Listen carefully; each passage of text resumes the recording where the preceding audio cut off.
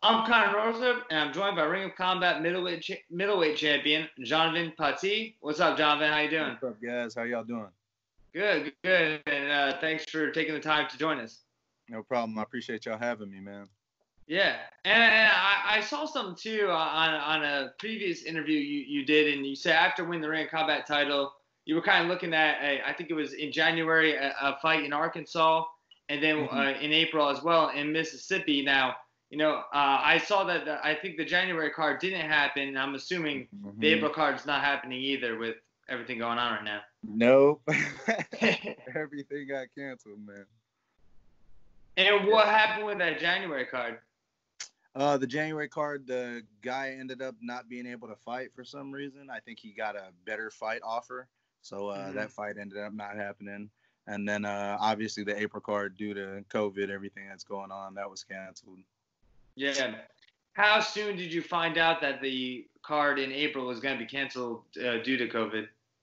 Actually, most recently, they tried to push out as far as they could for Hmm. the Atlas promotion.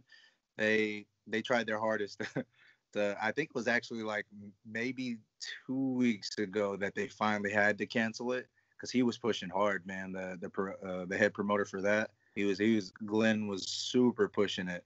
So yeah, we just found out that recently. Yeah. What was your training situation like? But before that happened, I mean, were you still able to do most of the stuff coming up to when they canceled it? No, our gym has been closed for the last 4 weeks, man. Like we actually closed. Do you have the exact date whenever this broke out? Uh, No. well, whenever it started getting like super crazy, It was where it around was like like March all over the 16th, I place. think, actually, like around Oh, that time. I think a week before that, we actually closed down. We Okay. closed down a week before that. It got crazy. Yeah, so we were been on that home training stuff. Hmm. Well, was there any like sense of relief when it got canceled because like, you couldn't train fully, or was it more, you were kind of disappointed? I was, I think it was a little bit of both. I'm not gonna completely, say that it was just relief, but I was disappointed too. I was disappointed just from the beginning of this year. It's just been I believe for fighters, it's been a rough year for everybody. When mine fell through in January, obviously I was pretty upset about that because I was fight ready. Um, uh, it just sucks to have a plan of having a busy year, and then I was expecting a big summer this summer, and yeah, it just didn't happen. Yeah. And now you're in the medical field as well, so your other professions obviously being affected by it too. What kind of Yeah. precautions do you have to take, every day with that?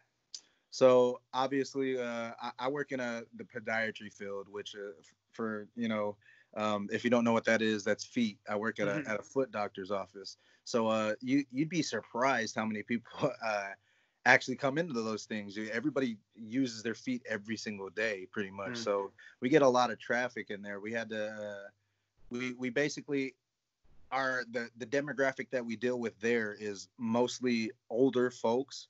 So we have to be very, very careful when we're dealing with the older folks because that's the demographic that this thing has been attacking. You know what I mean?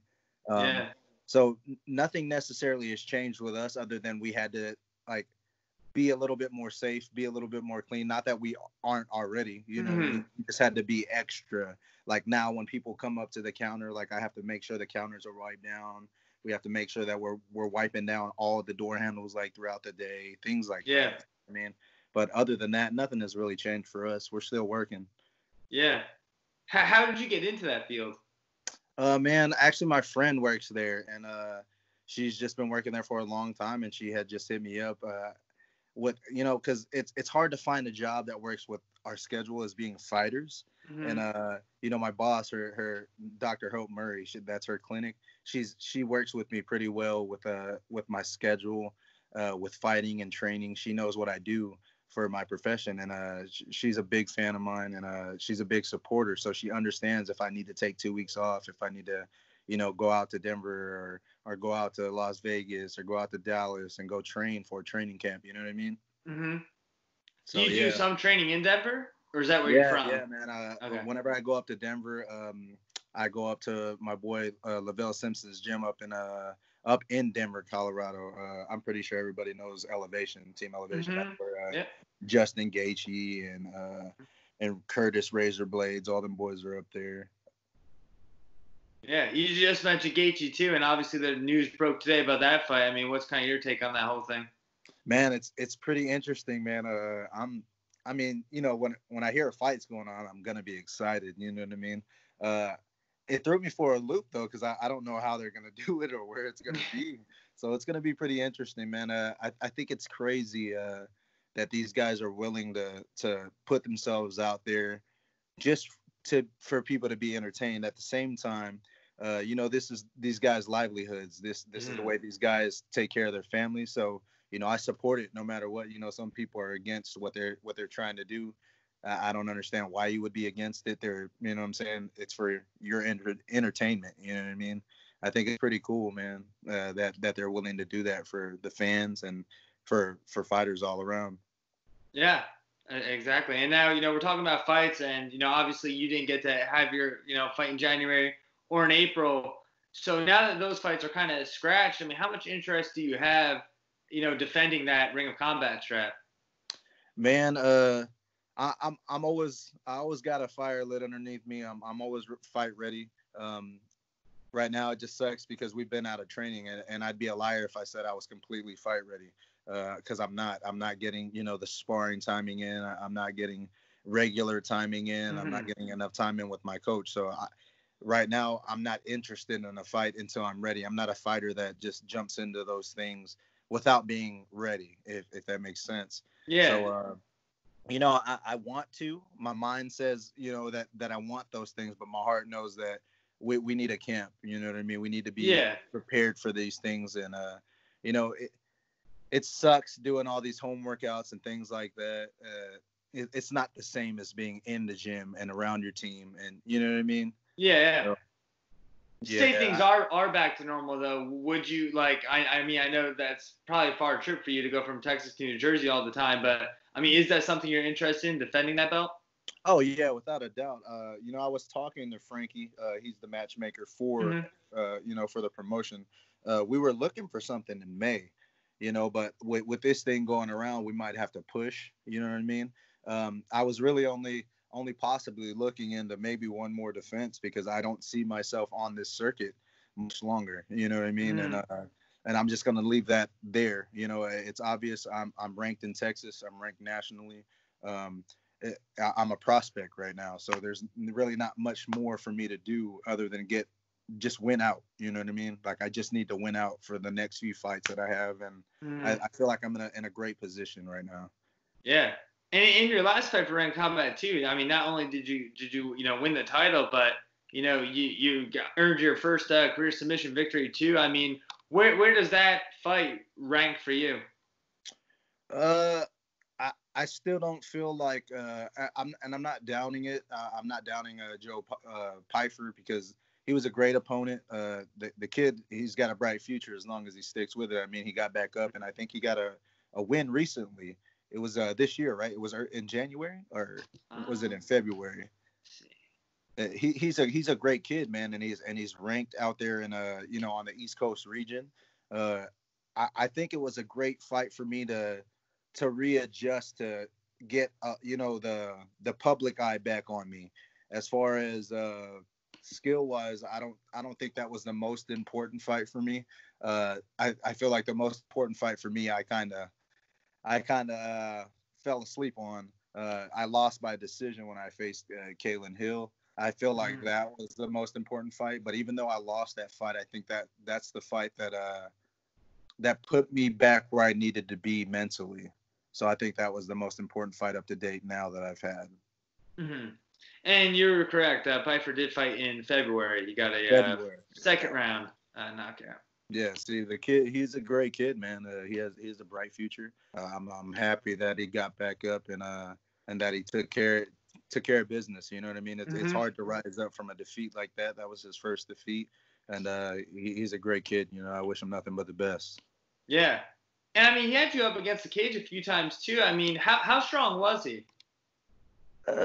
He was strong as far as holding me down.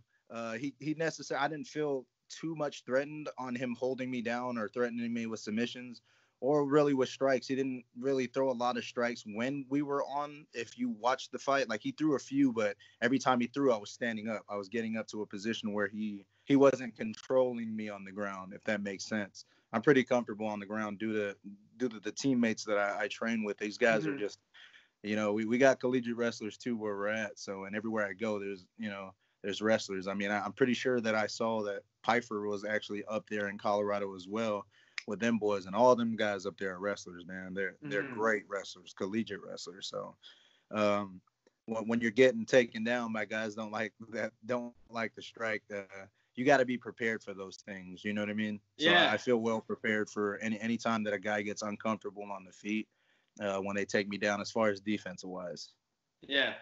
One thing from that fight, too, I didn't hear too many people talk about it either. I didn't hear the commentators mention it either, but when he was actually, I think it was in the second round, he was going for the takedown. It looked like when he had your leg up, you landed a left hook while up and it caught him. They said that he tripped on the takedown, but yeah. Did you hurt him there? Yeah, he was. I could tell that his body was withering slowly. Right before that, I had started like a little blitz towards him, and I had his back against the cage. His body just started to wither. When we stood up off of the stools for the second round, I literally stared at Joe across the ring as my coach was talking to me, and like I could just tell he was done. He was just done. Mentally, he wasn't there. I don't know if he was broken from me continually getting up in the first round or me not going away, because he had a little blitz at the end. But I mean, after he threw that, I was just like, okay, I've had your best, so I was ready. Yeah. And I mean, and one thing I noticed too watching that fight was you smiled the whole time. So my question is, like, how much of that is you enjoying the moment of fighting, or is a lot of that just to kind of like psych out your opponent? I know for some guys mentally that does mess with them, but it wasn't it's nothing new that I've done in my fights. If you watch any of my fights, I'm just a guy that enjoys being in there. I understand that, we train. These fight camps can last up to 8 to 10 weeks, bro. So we're training hours and hours and hours for a maximum that we can get is a 5-rounder for 5 minutes. So you're training hours and hours and hours and days and days and days for 25 minutes. Sometimes, guys, I understand that when we get in a cage, somebody's trying to take your head off, and I get that. People might call me arrogant, and they're like, man, this guy is he's cocky. Looking at me, he's in there. I'm just having a great time, man. And I'm confident in what I do. I'm confident in what my coaches put into me. And I'd be a fool not to enjoy that time for everything that I put into that. And that's just what it is. It has nothing to do with arrogance or me being cocky. I'm in a place of peace for myself, whether you believe it or not. Like, I find comfort in the adversity in there, man. Yeah. And when you talk about kind of enjoying the moment too, I mean, how much more enjoyable was it getting that win kind of in his hometown? They had you could hear his crowd going the whole time, and you kind of did that. You silenced the crowd at the end. What was that experience like for you? Man, it was great at first. Right as we got the win, I felt overwhelmed, and then slowly as time started going by, like by the time I reached the speech, I was humbled. I was just I was grateful for the opportunity, because I believe that lifted some non-believers back up, as far as the public eye, guys that I needed to pay attention to me, not the world, but the people that I need to see me to get to the next level, kind of put perspective back on my name. As far as being out there, I love it being out somewhere else, not at home. It's less pressure. My coach calls it being the villain. You don't have to worry about anybody that in that crowd, other than your maybe your family that's traveled with you, or some diehard fans. But I feel like it's less pressure. So I enjoyed it, man. I enjoyed every bit of it. I enjoyed the promotion. They took care of me very well. They took care of my team, and I just loved it, man. I even love the fans. I love the boos. I love the heckling. I love it because it's just part of the game. You know what I mean? Yeah. And believe it or not, that's energy. That's energy. Even though people throw negative energy at me, like I'm soaking it up as positive energy. You know what I mean? So it was great, man. It was an experience, and I can't wait to be back in Jersey, man. I enjoyed it. Yeah. How many times have you been in that scenario too, where you're kind of in that enemy territory? My fight before that, I was in Louisiana, so I was in an enemy territory there. I think the furthest I fought out is Vermont. It was when I was an amateur. So man, that was crazy. Like that Vermont trip was crazy. That was my second fight as an amateur, and I was fighting their number one guy. His name was Louis Arvidson. Yeah, up in freaking Vermont, where you wouldn't even think that they're fighting. Yeah, we were up there. No, I think I fought in Beaumont when I fought Ryan Spann. That was my pro debut, and Ryan Spann, he's a UFC guy now. He's also my teammate. So yeah, I think Beaumont was the hardest one because that was my pro debut when I was fighting Ryan Spann. I was way in over my head. I had bad management. I shouldn't have taken that fight. I was 7-0 as an amateur, and Ryan Spann, I believe he was well decorated. He was a champion, and I was fighting for a belt as of my pro debut. So yeah. I think that's the only fight that it kind of affected me. The crowd was way bigger. We fought in a stadium, so it was pretty crazy, man. It was in Beaumont. Yeah. Now you said that was your first, title fight. Was Piper your second title fight, or did you fight for the title before that? Yeah, Piper was my second. Span. Yeah, because to be honest, not that I frown upon it or anything like that, but my coaches know how I feel about the belts at this level. I have ambition to be a UFC champion one day, or else why would I be doing this? You know what I mean? Like this, I truly believe that I can be the middleweight champion one day, and I'm working for that. So about belts, I'm never really chasing belts on this level, and I understand that it's good to have. They're good accolades to have, and good things for your resume. So if it's there and it fits right with my management and my coaches, and they want it, I'm fine with it. But I'm just, if I get a fight that makes sense, that doesn't have a title, we're gonna take the fight. You know what I mean? Yeah.